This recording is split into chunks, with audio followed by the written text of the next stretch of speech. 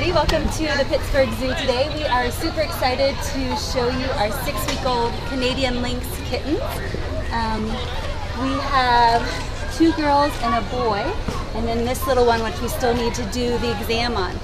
So for our large felids, and even though these guys are small, we can still consider them large carnivores, they get their first exam at 6 weeks of age, and then in 4 weeks, and then an additional 4 weeks after that. And what we want to make sure is that they're healthy, they're developing normally, and go ahead and vaccinate them at that time. Again, I'm listening for any heart murmurs, listening to make sure the lungs are functioning correctly, that the eyes look normal, that there's no cleft palate, and that the animal is developing normally. She's smiling for the camera.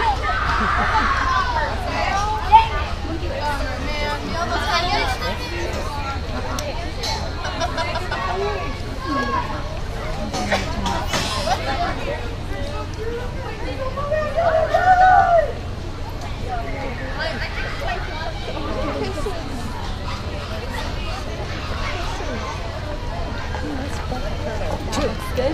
Yeah, and then now I'll take a listen. Look at the eyes. Her heart and lungs sound good, or his heart and lungs. We'll see here in a moment.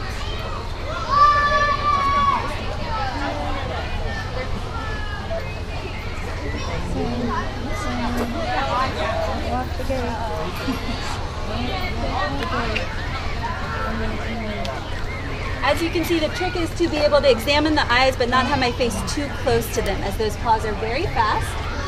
Eyes look good. And then let's look at the back side and see who we have here. So again, so far we have 2 girls and 1 boy.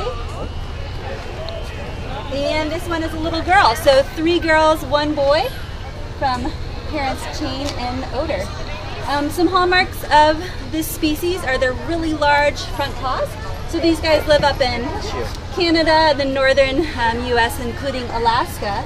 And their main diet once they get old enough is the snowshoe hare. So they need to be able to walk appropriately on the snow, hence their big front paws. Now they will be with mom for almost a year. She nurses them for about 5 months. And she's highly protective, and we're finding that even with Chain here.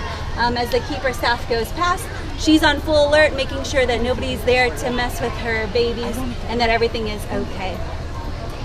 I think that's probably going to be it for the exam, so we're going to go ahead and take them back, and then we can be out to answer any questions. But thank you all for coming today to meet our 4 little Canadian Lynx youngsters.